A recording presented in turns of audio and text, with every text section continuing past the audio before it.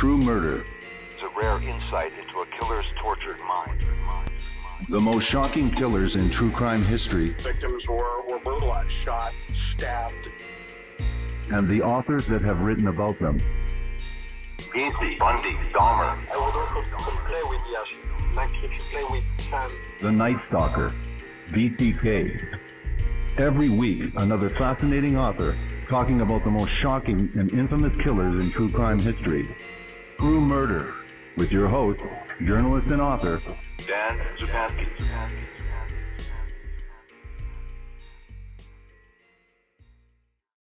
Good evening.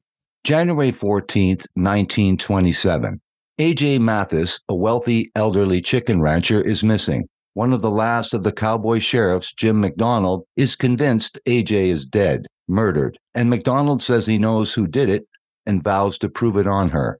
McDonald's leading and only suspect is a former saloon singer and prostitute, Eva Duggan. Short, stocky, and plain, Eva takes off with a younger man in A.J.'s Dodge Coupe. They drive from Arizona to Texas before Eva makes her way to White Plains, New York. While on the run, her young friend Jack vanishes, and A.J.'s skeleton is discovered buried in a shallow grave. After she's captured, Eva proclaims her innocence, but is convicted of first-degree murder and sentenced to death.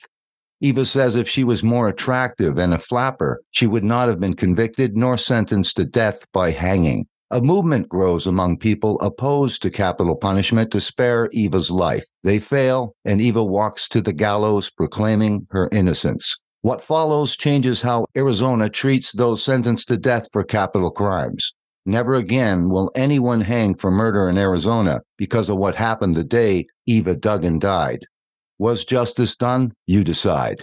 The book that we're featuring this evening is Kill, Bury, Forget, a shocking true crime story, with my special guest journalist and author, Rod Kackley. Welcome back to the program, and thank you so much for this interview, Rod Kackley. Hi, Dan. Thanks a lot for having me. I appreciate it. Thank you so much, and welcome back to the program. Yeah. Let's talk about right away about Eva and Jack at Mathis Ranch as you open the book with this. Okay, yeah, this is chapter 1. This is Time to Run. Now, you've got Eva Duggan, as you said, former saloon singer, and when her voice ran out, too much whiskey, too many cigarettes, then she became a prostitute. And this was in the gold rush days up in the Yukon that she was doing this. But now it's January 1927, and she's on the Mathis Ranch with her young friend Jack. Jack is a young, attractive, good-looking guy. At least that's the way she describes him. They've been through a couple of tough days together, and now they're ready to leave the Mathis Ranch. And this is the ranch owned by that wealthy, elderly chicken rancher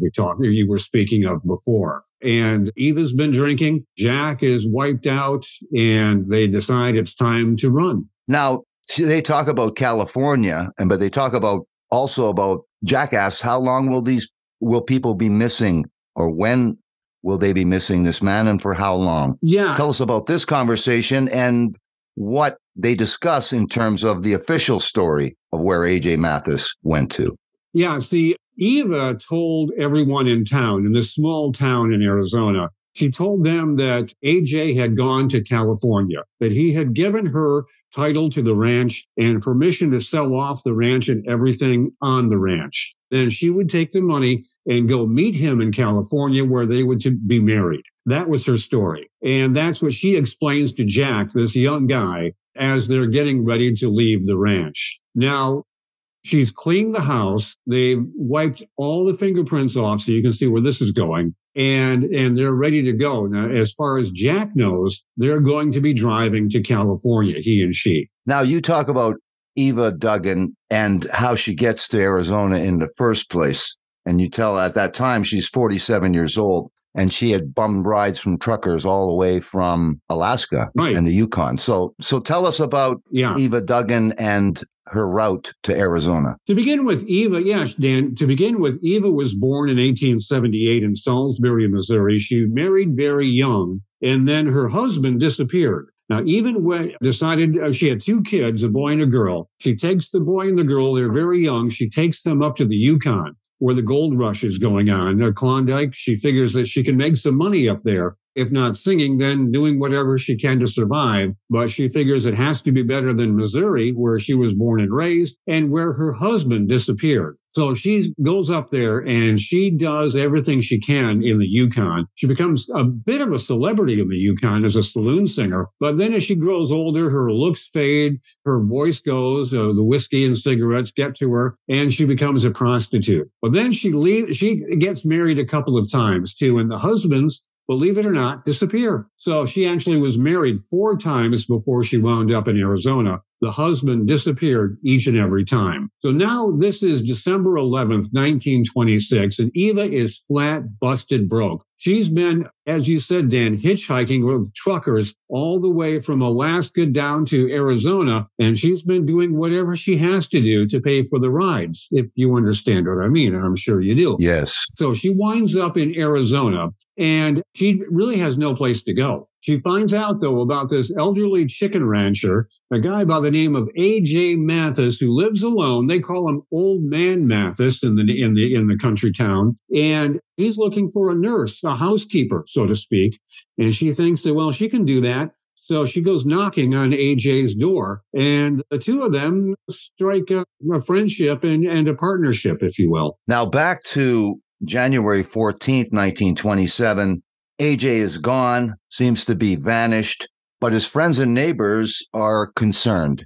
Tell us about this confrontation of sorts with the neighbors and friends and Eva Duggan. Yeah, what Eva starts doing is selling off all of AJ's property. She tells the neighbors that he gave her the title to the ranch and permission to sell everything on the ranch, including a cow, where she shows up at a neighbor's home with a cow to sell. Eva also shows up slightly drunk. She'd been drinking, which was not unusual for Eva. Now, you have to remember or realize nobody in this little town trusted Eva.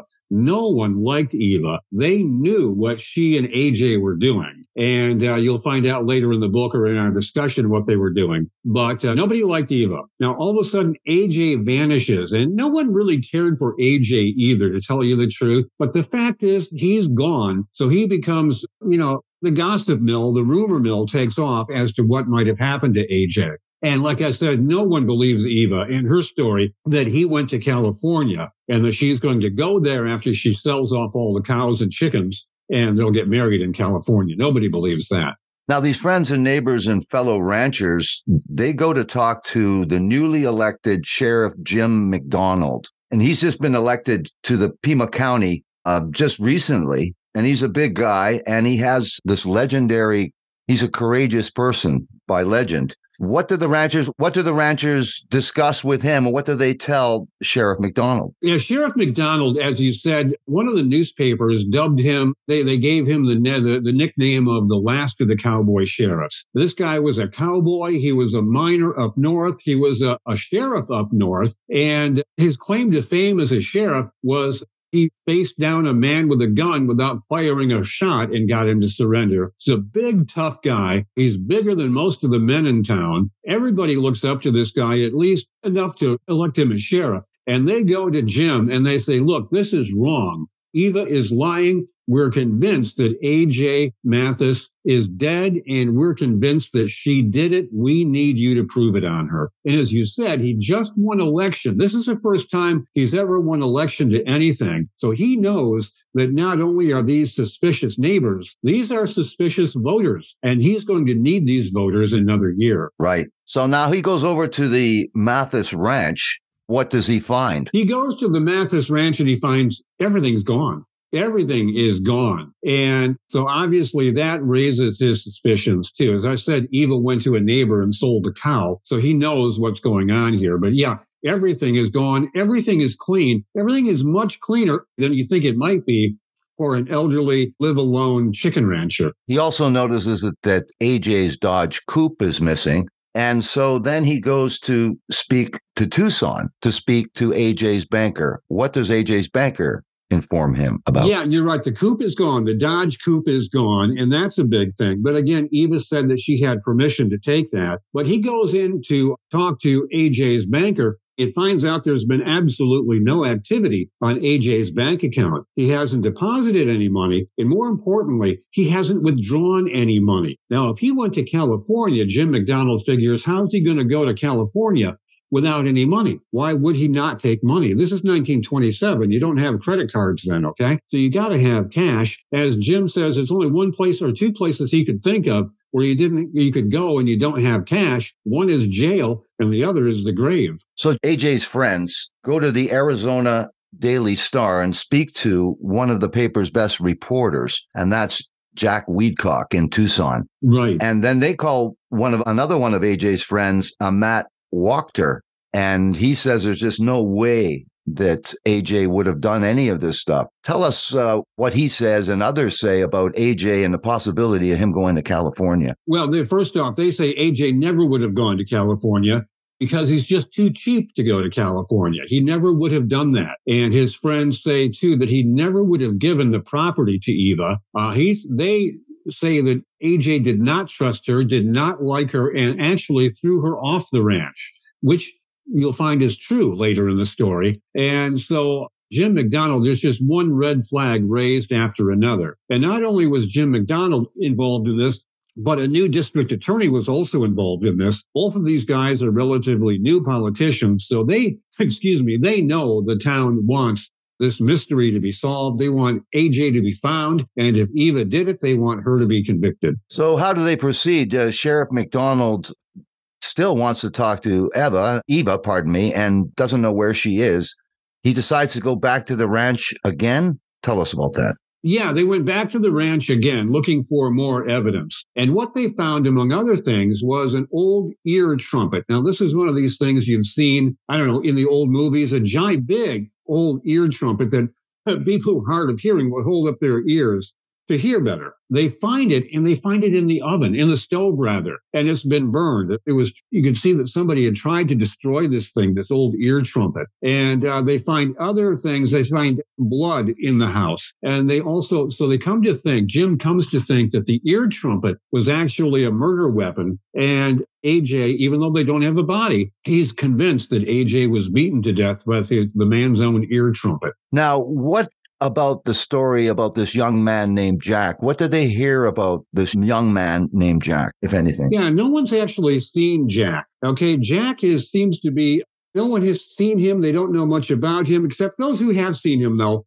wonder why a guy like this, a young, attractive, muscular guy like this, would be hanging out with an old woman like Eva. They can't figure that out. But, again, the two of them have been seen together. And one of the times they were seen together is when they were cleaning out the Dodge Coupe. They were washing out the Dodge Coupe. When Jim, the sheriff, finds out about this, that raises his suspicions another notch. Now, in January 17th, 1927, Eva and Jack or at least Eva is spotted in Bisbee, Arizona, 100 miles down the road from where they left, and they stay the night. What does Eva do in Bisbee, Arizona? She goes and sends some telegrams, doesn't she? Oh, right. That's when she sends the telegram. Yeah, she sends a telegram. One of the things that telegrams were very inexpensive to send, so that's how people communicated back in those days. They only cost a few pennies to send. And so she sends a telegram back to one of the neighbors, a woman named Frances Mitchell,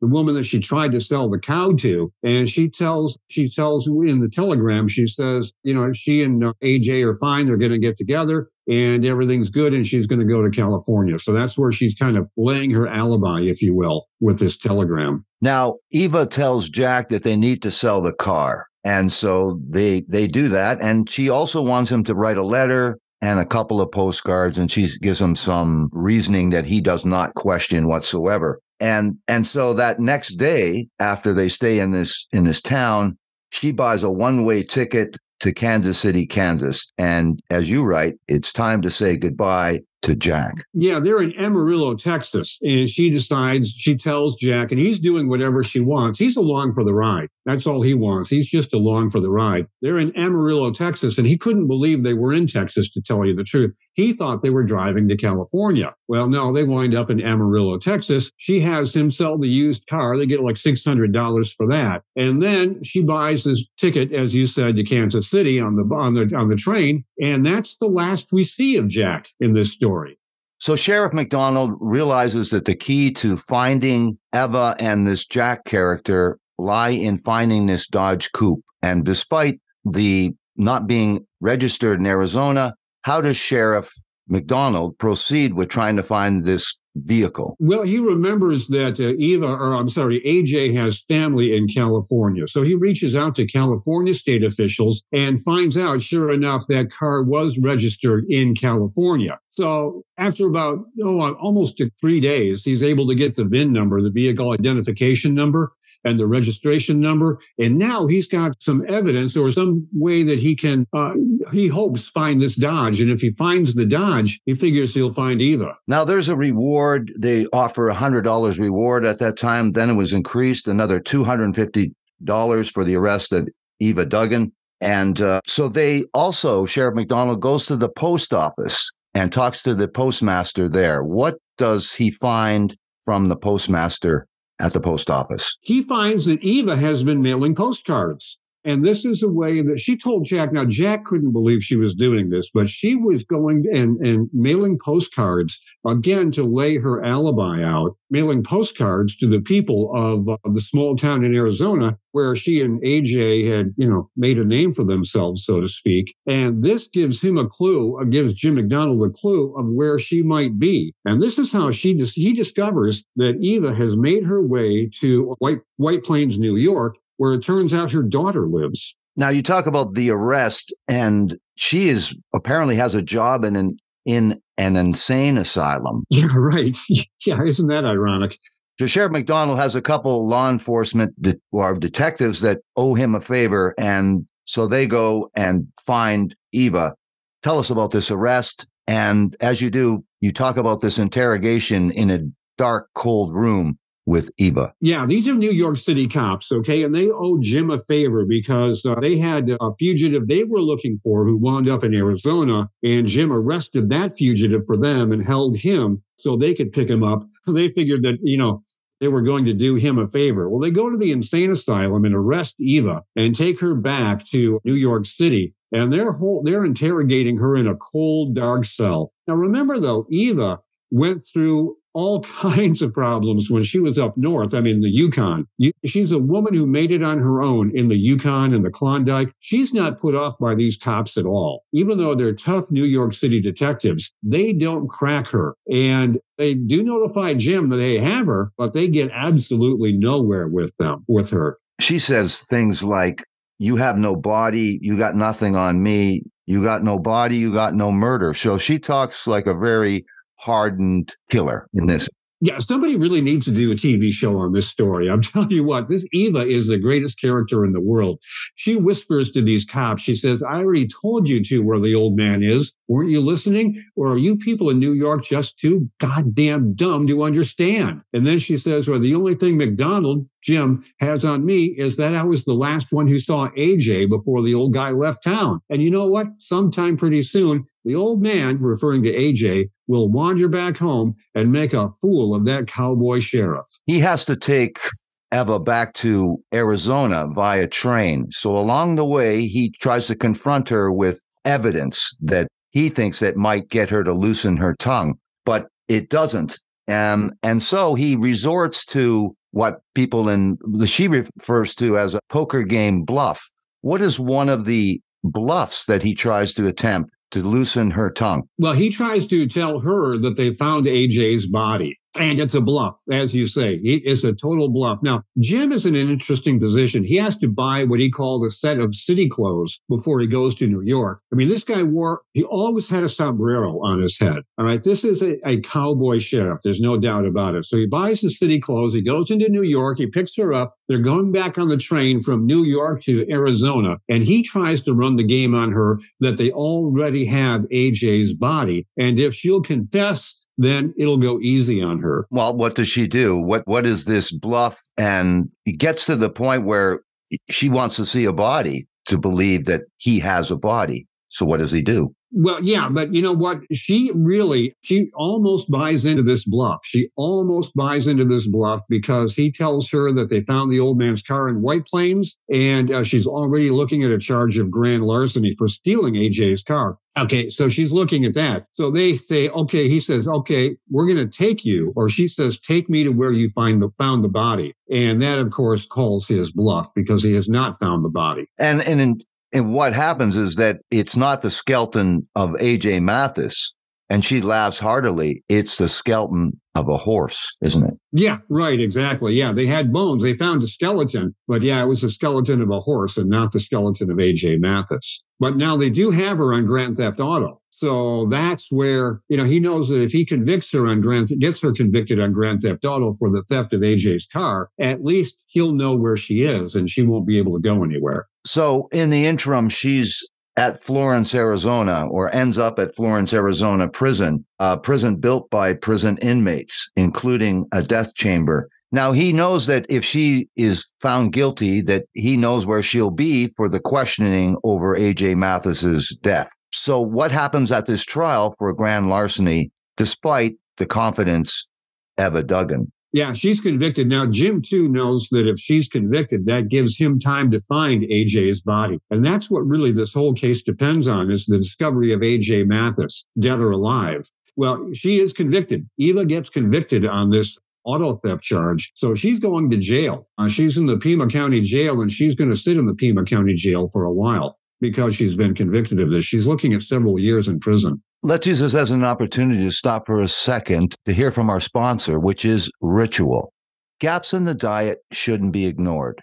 Over 97% of women aged 19 to 50 are not getting enough vitamin D from their diet, and 95% are not getting their recommended daily intake of key omega-3s. Ritual's Essential for Women 18 Plus multivitamin was formulated by exhaustive research to help fill nutrient gaps in the diets of women ages 18 plus. It is formulated with nutrients to help support brain health, bone health, blood health, and provide antioxidant support. Ritual invested in a gold standard university-led clinical trial to prove the impact of Essential for Women 18 Plus multivitamin. Essential for Women 18 Plus was shown to increase vitamin D levels by 43% and omega-3 DHA levels by 41% in 12 weeks. Ritual has just released Synbiotic Plus, a gut health supplement with clinically studied prebiotics, probiotics, and a postbiotic all in one minty capsule.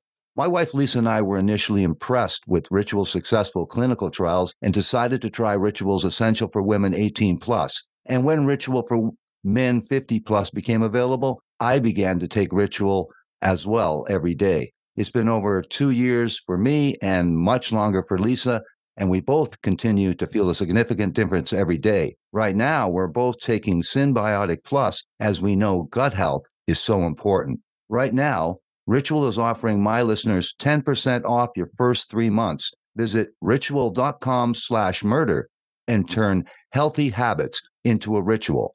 That's 10% off at ritual.com/murder. Now, Rod, we were talking about the sentence that she received. Now, McDonald and the prosecutor, Kemp, know where she is, and McDonald knows to continue his search for A.J. Mathis. Now, there is an assistant deputy that's assisting Sheriff McDonald, and his name is N.W. Wolf.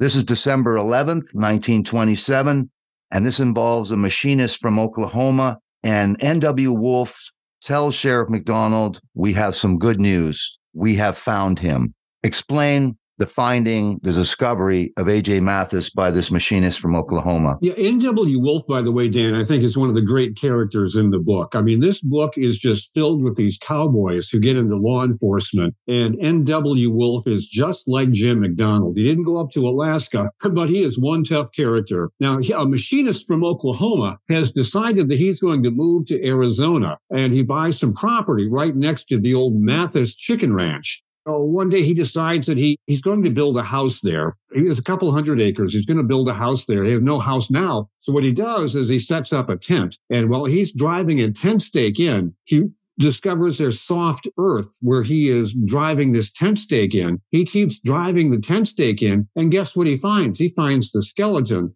of A.J. Mathis, or at least it's a human skeleton, and he rides into town and gets a hold of Deputy Nash and tells him what he's found. Now, they don't know if this is A.J. Mathis for sure, but there's a reporter there that seems to know. And he looks at the skeleton and sees something on the head still remaining, tells him that it's A.J. Mathis. Yeah, the reporter Jack Weedock from the Daily Star, who's another real character in this book who comes in again and again, he and Jim McDonald are there at the same time, and they're looking at the skeleton, and they both realize that on the skeleton's skull, there is a fringe of red hair, just like the fringe of red hair that A.J. Mathis always had, and A.J.'s dentures are still in his head. So they're pretty sure that this is A.J. Mathis that they have found. December 22nd, 1927, they're awaiting the coroner's decision, and it is that A.J. was murdered and Eva Duggan was instrumental in his death. So that sets up her being charged. She's already in custody, and the murder trial. And you describe how big and important this trial was and how interesting it was, fascinating it was for the audience, which was 90% women. Tell us about the murder trial and one of the most fascinating features at this trial. Women and children, Dan, packed the courtroom. This was high entertainment in this little town in Arizona. And you said, you're right, there was standing room only, better than standing room only. People were out in the hallway standing, watching. One of the most interesting features of this was A.J. Mathis's skull. They took the skull as part of, it was evidence, obviously, but they just sat it on a table in the courtroom and left it there. And this skull and its empty eye sockets were staring right at Eva Duggan the whole time during this trial. Some of the witnesses that were at this trial included someone that operated a store, and she had spoken to them about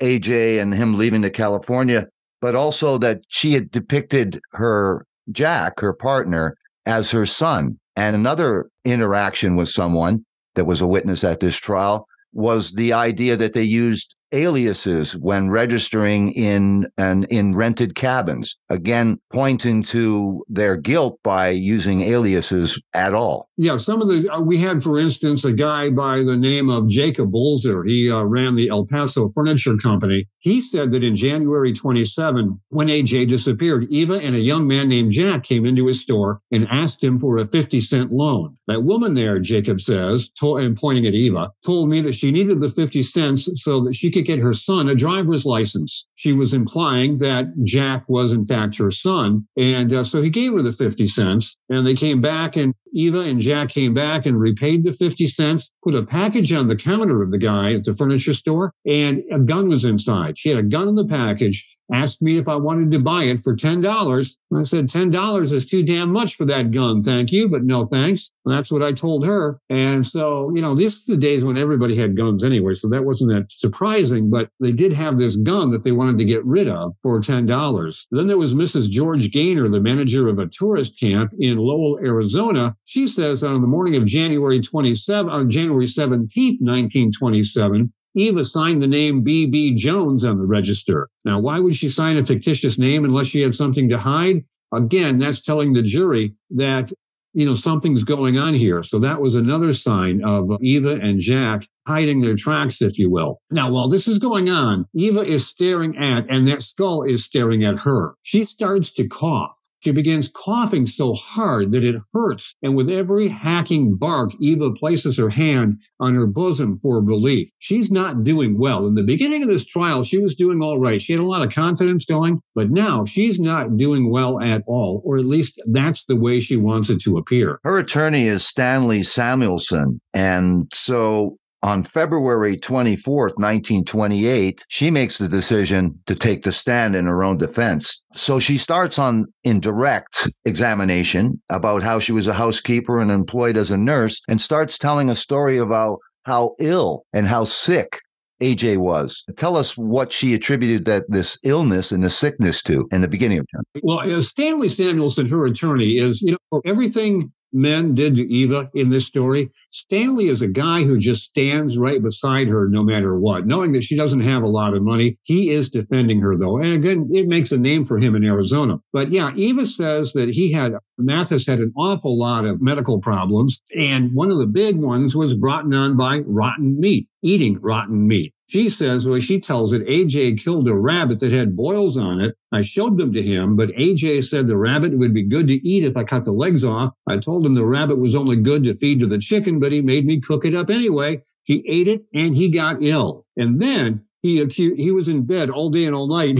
They went into town in the hotel and he went to see his doctor, Dr. Charles Peterson, and told the doctor that she was trying to poison him. But according to Stanley, the attorney, Mathis had an awful lot of problems like deafness, eczema, cramps, to name but a few. And Stanley said, my client, Eva, had duties such as giving Mr. Mathis hot mustard baths and foot baths at 2:00 every morning. Mrs. Duggan would also milk the cow, go and get the beast when the animal strayed. She cared for the chickens, fixed the daily meals, and had other general housekeeper duties. But again, the big thing here is that Mathis goes into town to his doctor and accuses Eva of trying to poison him. That's going to be essential in this trial, that accusation. At the same time, Eva spins a tale of prostitution on the ranch and talks about how AJ was okay with that, except that he was jealous one time when she stepped out on him without his knowledge. Yeah. This is shocking for the audience.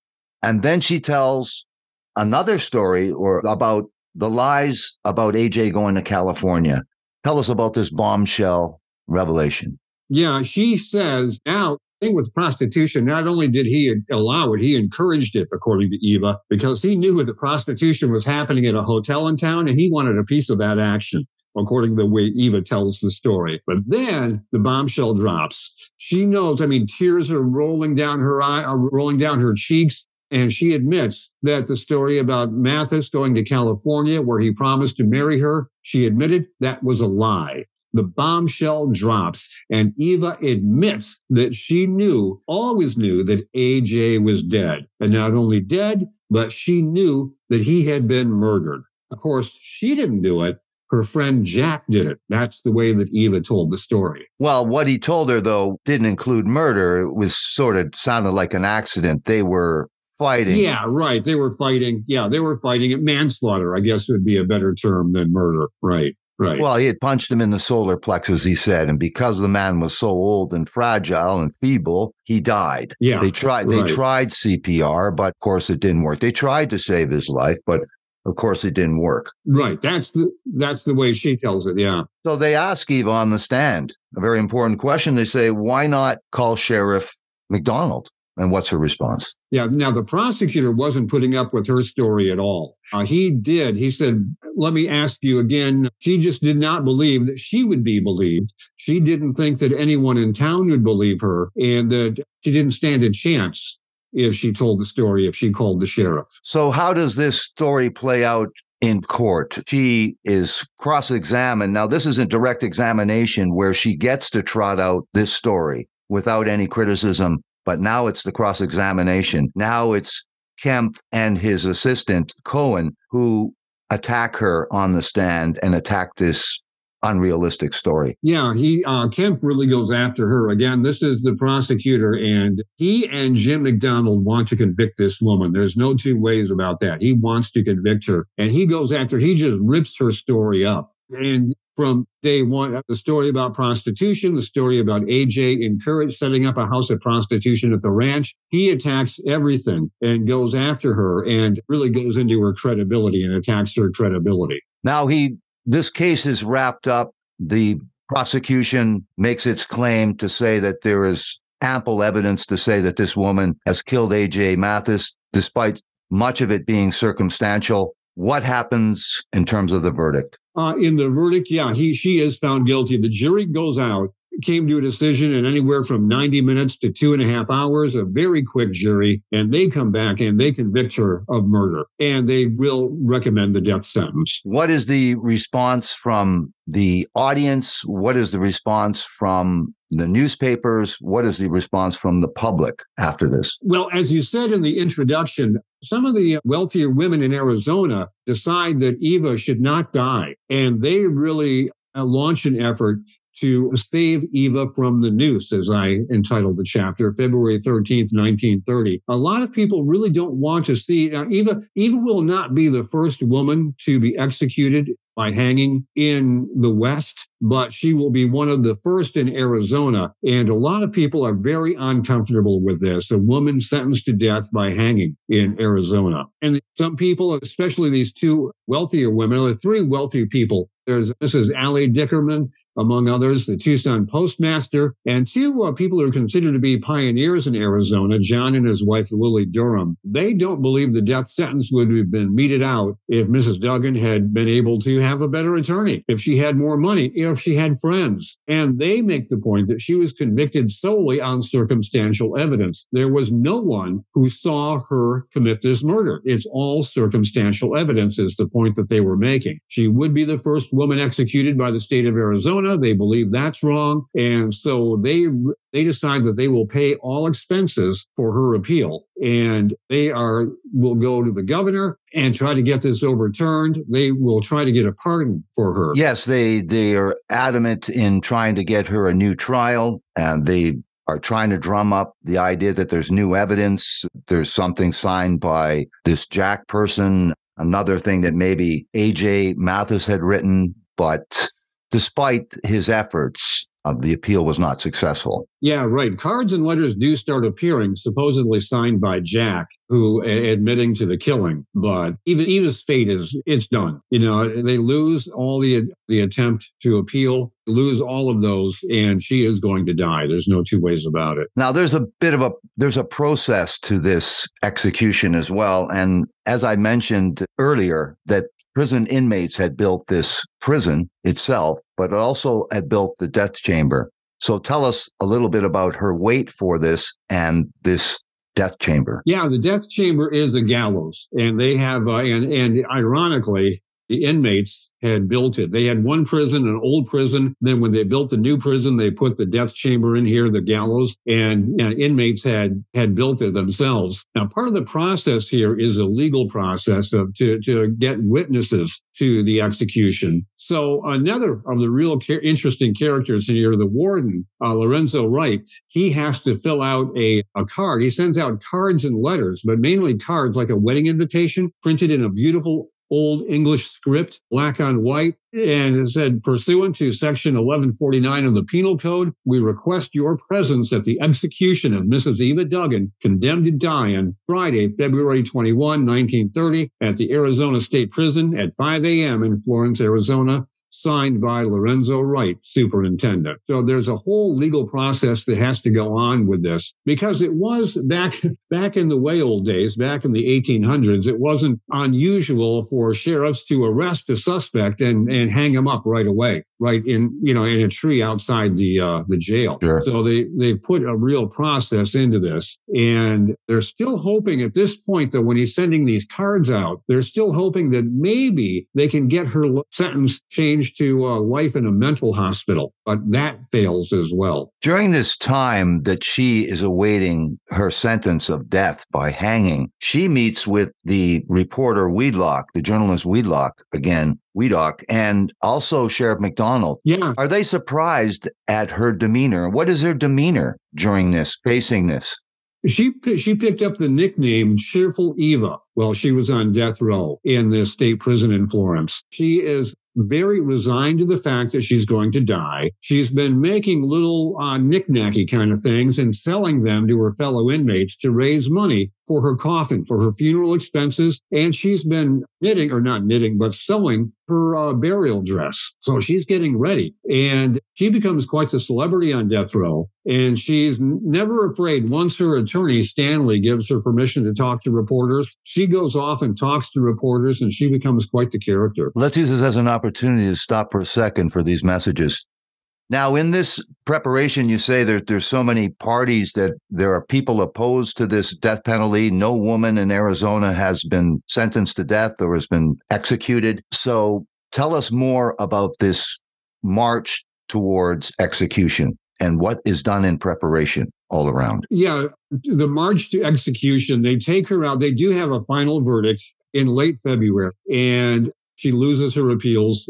And one of the worries they have, though, when she's back on death row is that she'll kill herself. They do not want, the state of Arizona does not want her to kill herself. They want the execution to be carried out. So the warden, Lorenzo Wright, and the prison's physician, Dr. L.A. Love, they're out with friends at dinner. They get a call, and they've found pills and chemicals that Eva could use to kill herself. Evidently, they've been smuggled in by what friends that she has. And so they have that going on. And then Eva sends a telegram. Now, she has a father in California that we find out later in the story. She's a few dollars short of being able to pay for the coffin and the funeral. So she sends a telegram to her father in California, and she writes, "Have to die. Stop. Wire warden $50. Stop. Will be buried in Florence. Stop. Signed, Eva." That's the telegram that she sends to her father. She does not want her father or her son or daughter to be at the execution. She does not want to see any of them before she dies. So she doesn't. February 21, 1930, that's when she makes her final walk, the walk to the gallows. 40 newspapermen are admitted into her death cell. They stand elbow to elbow, scribbling notes, interviewing Eva. They find out that she appealed to the Attorney General's office trying to get a pardon. She was turned down. She tells the reporters, "I'm going to my maker with a clear conscience. I'm innocent of any murder, and God knows I am. But if the law says I must die, then I must die." She does have one favor to ask of the reporters, though. She asks them for $1 each. And they open their wallets, and one asks what she needs the money for now, that she's going to die in a couple of hours. And she says she needs the money to finish paying for my coffin. She also wants this mysterious Jack to save her. She wants a letter to Jack. She wants it known that Jack can save her by just sending a letter and admitting. Tell us more about this. Yeah, she really reaches out to Jack and tries to get Jack to tell the story as she told it. And she really, to the very end, she maintains that is what happened, that Jack hit A.J. Mathis in the stomach, and that's how he died. And because she believed she would never be treated fairly in the town or by Sheriff McDonald, that's why they buried him. She wants Jack, again, the only witness to this death, to come forward and in writing tell what happened. But it doesn't happen, February 15th, 1930, you write about the American League to Abolish Capital Punishment is still fighting to save Eva from the hangman's noose. And of course, they're appealing to Governor John Phillips in a telegram and denouncing Attorney General Barry Peterson, K. Barry Peterson. And they're still calling for to commute Eva's death sentence. But yet, as you write, invitations are going out in the mail for her hanging. And you had mentioned it before, but it's worth mentioning again. Tell us about these official invitations. Yeah, the official invitations are sent out because they have to get in under the new state law. This is a relatively new state law. They have to have certain people in the audience. And they want to make, Arizona's cowboy sheriffs have a history of just hanging people, suspects outside the jailhouse. If they find a sturdy tree or even in the courthouse, they would hang people. So they they make more of a process for the execution in Arizona now. And so they want people like Sheriff McDonald. They want the prosecutors to be there. They want witnesses who will attest to the fact that this person was hung. Because there were cases too in Arizona before this of convicted people actually bribing their way out, handing the sheriff some money and then just taking off. Wow. So they want witnesses there to confirm that Eva Duggan did die. 12 reputable citizens is what the law says. Lorenzo Wright is the superintendent. So what happens on that day of the execution? What does Eva do in preparation? What's her demeanor that day? Well, her demeanor that day, she is resigned to the fact that she's going to die. The day before, by the way, she asked, the warden, Wright, Lorenzo Wright, she referred to him as Daddy Wright. And she asked him what she should wear for her hanging. And the warden said, well, don't wear a fine dress. It will be soiled.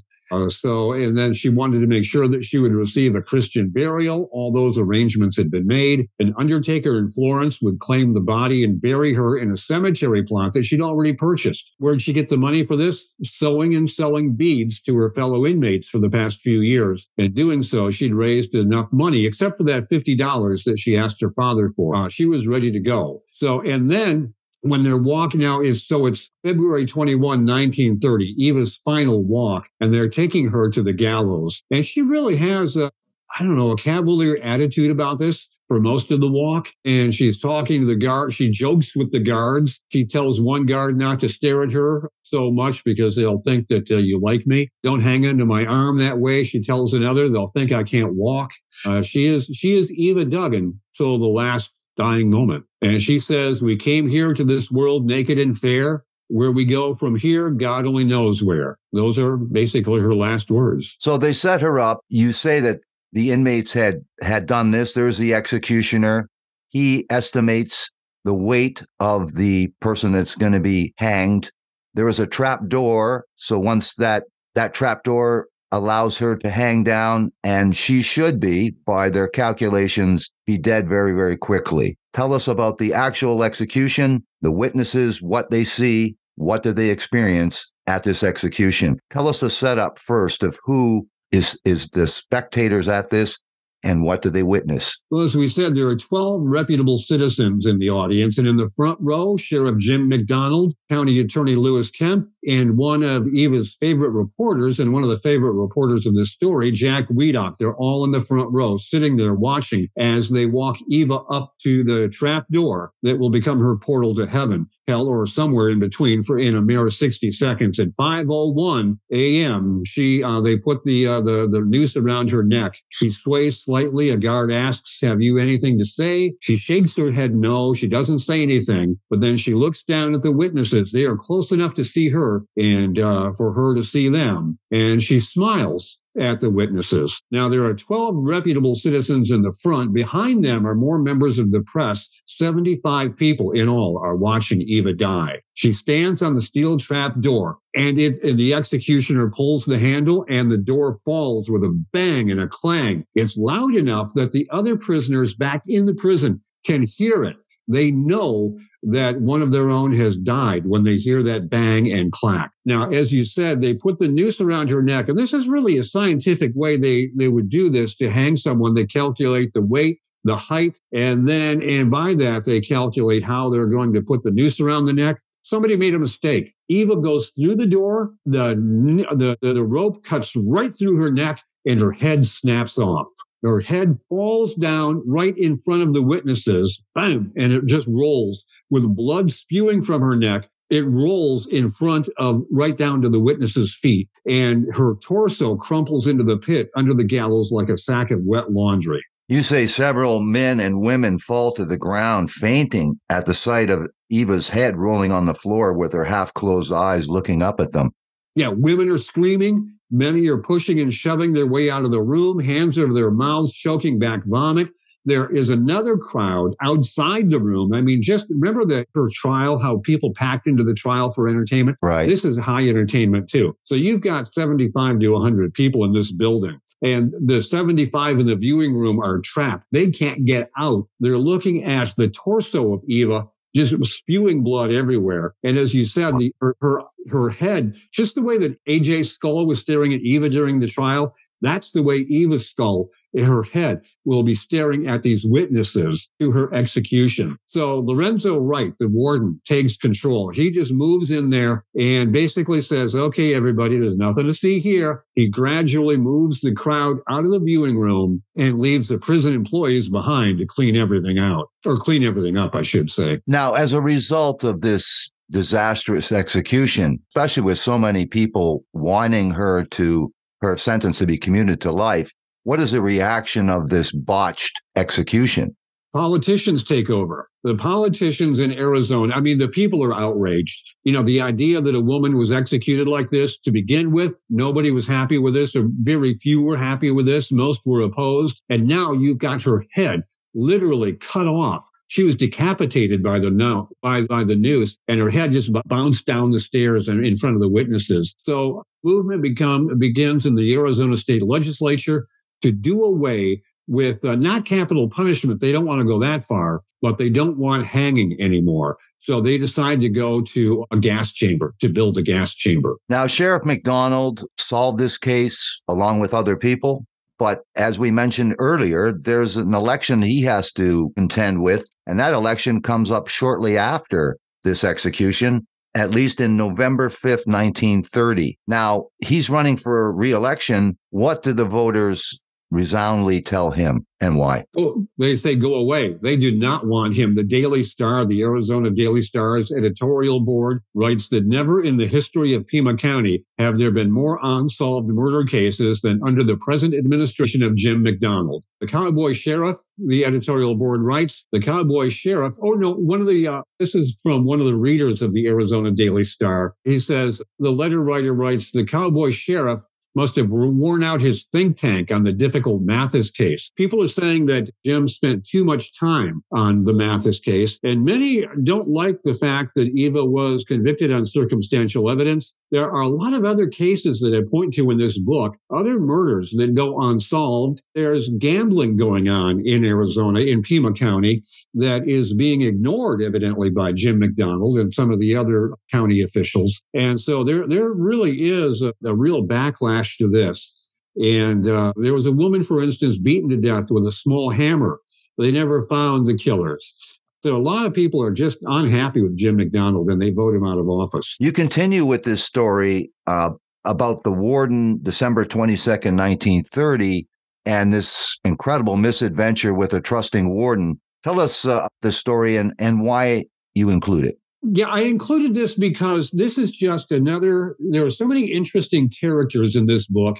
And I wanted to bring it to a sense of closure, I guess, on some of the leading characters. And another one is the warden, Lorenzo Wright. Now, this is at the Florence State Penitentiary. This is December 22nd, 1930. Eva's long dead. Right. Now, Raymond Stickler is a trustee. He's also a tailor, and he's been putting in a new lining to Warden Lorenzo Wright's suit coat. He's been doing work for the warden, finishing a suit coat. Stickler says he needs to get some new material from town. He doesn't have it, so he convinces Wright to give him a drive and give him a ride into town. And Wright says, yeah, sure, I'll give you a ride into town. Let me get my son, a little boy, and we'll go into town and we'll get your material, and then you can fix my suit coat up, and that'll be fine. Well, about halfway to Florence, Wright is driving. Stickler is sitting right beside him. This convict pulls out a knife out of his coat and pushes the blade's tip against Wright's rib cage. Now, Lorenzo Wright is a big guy, and this prison convict, the trustee, Stickler, is only 5'10" and weighs 140. But that knife, that really equalizes the size of the two men. So, and besides, the warden's little boy's in the car too. So what's he going to do? Raymond Stickler, the convict, grabs the warden's gun out of his holster. So now he's got a knife and a gun,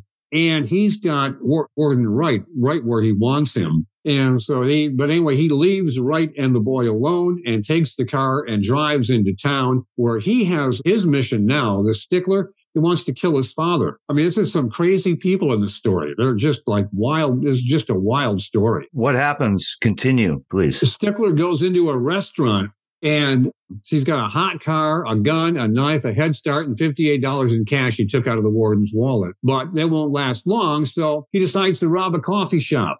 What else is he going to do? Get a job, right? There's no time for that. So he goes into the cafe. He's got his gun, his knife, and he's got the register open, grabbing cash out. And all of a sudden, wham, one of the cafe workers turns hero and smashes Stickler over the head with a heavy, big coffee urn, boiling hot coffee. Two other cafe workers jump into the fight. They're all fighting. Then the cops show up and they start fighting. Now, they hadn't heard about Warden Wright's kidnapping. They don't know, and they do arrest Stickler. Okay, he's outnumbered. They're putting handcuffs on him. They don't realize, though, the cops do not realize that the guy they're going to have in the back of their car has a gun and a knife. They didn't bother patting the guy down. And he's got a knife. That knife that he had that he pulled on the warden, it's in his shoe right now. So he's in the back seat, and this deputy sheriff, Jimmy Davis, is driving the patrol car with Stickler in the back. The second deputy is in Warden Wright's car that Stickler stole, and Stickler pulls his knife out of his shoe and puts it up against the cop, and they start fighting. The cop starts punching Raymond in the head. They're fighting back and forth. Finally, the car accelerates, swerves into the side of the street, and smashes into a telephone pole so hard the vehicle is demolished, but neither man stops fighting. Stickler and this deputy, Jimmy Davis, are still fighting, tooth and nail. I mean, they're going at it. And finally, the second cop, who's in Warden Wright's car, he pulls over, and the two of them together, he and the Deputy Davis, are able to get Stickler under control. You write July 6, 1934.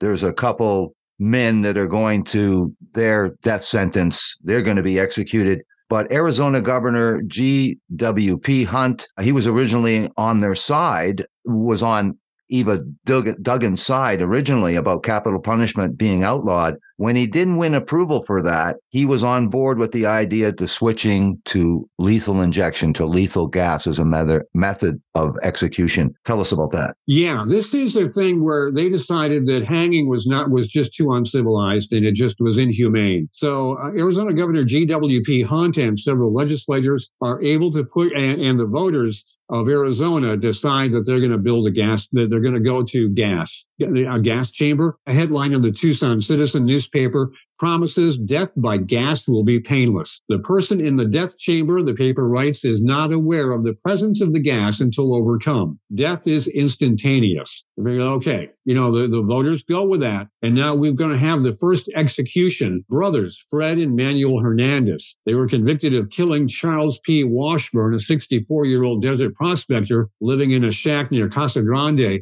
And they are going to be executed today, the first to be sentenced to death by gas in Arizona. They will also be the first to die in a dual execution by lethal gas. And again, I'm putting this chapter in because I want to give this, this is such a big story to wrap your arms around this story. This kind of gives a sense of closure to what happened because Eva Duggan died and the way she died. In closing, in this book, what we never find out about is the identity of this Jack. Jack was seen by one of these store owners when he came in and had borrowed 50 cents for a brief period of time and came back in and paid that 50 cents. But you write about at the end that what happened to the mysterious Jack? And we don't know. No one knows. Now, see, I have my own theory about this. What I do when I write these books, I read newspapers, the old newspapers from 1927, 1928, 1929. I really get into these stories. I'm convinced. You remember Jack just disappeared when she bought the ticket? Yes. We never saw Jack again. We did see cards and letters from Jack, supposedly, but we really don't know that Jack wrote those cards and letters. We have no idea what happened to Jack. Just given Eva's history, disappearing husbands, and the death of A.J. Mathis, I don't think myself that Jack survived. And what would have happened to him, you speculate? I think she killed him. I think she killed him in Texas after they sold the car and she didn't need him anymore to drive. Again, that was part of the reason she had him. She needed him to drive the car. Cars in those days were not easy things to drive. Like the Dodge Coupe they had, it could never go uphill. It could only go uphill like at 10 or 20 miles an hour. And you always had to have somebody out cranking the front of it to get it going again. Driving was not an easy thing to do. Gas stations were few and far between. She needed Jack to drive. She needed a man to be with her at that point. I'm convinced that she killed Jack. Whether she poisoned him or hit him over the head, I don't know. But that's what I think happened. It does have lend some credence to your idea, because it seemed that Jack was given only so much information. He certainly wasn't a cohort in this. He wasn't privy to all the information. He wasn't an accomplice per se from all of the evidence you provide in this book. Yeah, right. That's it. Exactly. To begin with, there's a part of me saying the whole thing was made up. The character of Jack did not exist, but he was seen in that store, a couple of stores. He was seen enough that I do believe Jack existed, and I do believe that she needed someone to be with her, to drive the car, to do things that she couldn't do by herself. But I think after she got on that train, when she knew she was going to get on the train to White Plains where her daughter lived, she didn't need Jack anymore. He was just excess baggage. So that's what I think happened. Very interesting idea as well when you earlier talk about the 3 or 4 husbands that she was married to, but they also disappeared. And when you talk about Jack disappearing, if there ever was someone that needed to disappear for Eva's story to not be challenged, it was for Jack to disappear. Oh, yeah, right.